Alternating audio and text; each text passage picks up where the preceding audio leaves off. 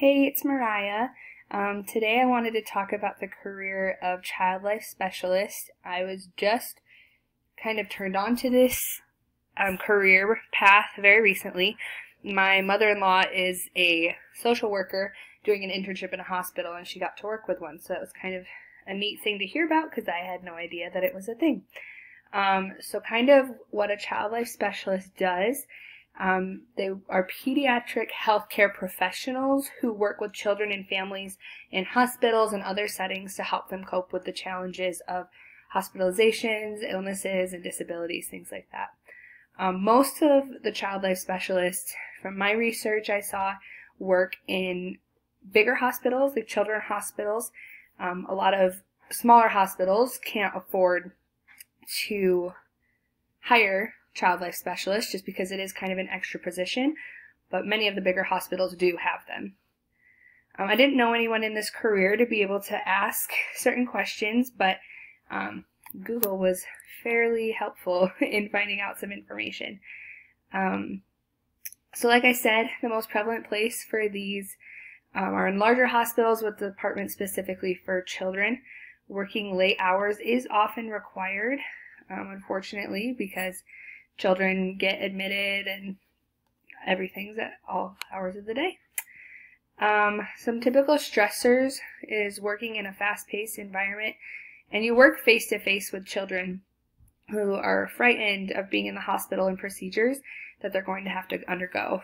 And so you have to work holidays and weekends sometimes, and it can require frequent lifting and standing, so you kind of got to be a little bit strong and physically capable. And salaries do start on the low end, so it's not a super high-paying job or high-giving job, I guess you could say. Some typical benefits is you get all the benefits that you get if you were to work in a hospital, which is nice. So like health, dental, 401k, health savings plans, and things like that. So some of the common job tasks include things like daily interactions with hospital staff and with patients and families. You can coordinate different events that are special for patients and families to kind of help them know what the child's going to have to go through in the next little while with the procedures that they're going to go through. And you can provide families members with educational materials and emotional guidance. So you're kind of a little bit like a counselor, but also an educator. So you educate them what's going to happen, why it's going to happen that way, and that sort of thing. So each hospital that you work with does have different education requirements. Everyone requires at least a bachelor's degree. Some require a master's degree. And then depending on the state, you also could need a certification. And so the degrees that they recommend that you have if you want to go into this field was a degree in child life, child and family studies, early childhood education, human development, or psychology, things along those. And then just depending on what state you work in, it depends on what certification you would need. The starting salary is actually pretty low. It's only about $27,000. And then the experience salary range is about $73,000.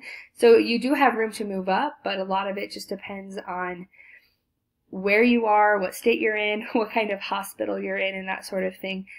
The one that my mother-in-law knew in the hospital, she only was per diem, and that's what she was hired as. She would like to be full-time, but the hospital only hired her per diem, and they only called her in when they really felt it necessary. And so that would be kind of stressful and hard, I think, for me if I was in this field, because it's not steady work and it's not constant, and you don't really have a schedule. You just get called in when you're needed. So I think that would be a little bit hard, but I think this would be a really rewarding career as well, because you do get to work with children and you do get to help them do the difficult things that they're going to have to go through and make it a little bit easier on them. So that is all for Child Life Specialist. Thanks for watching.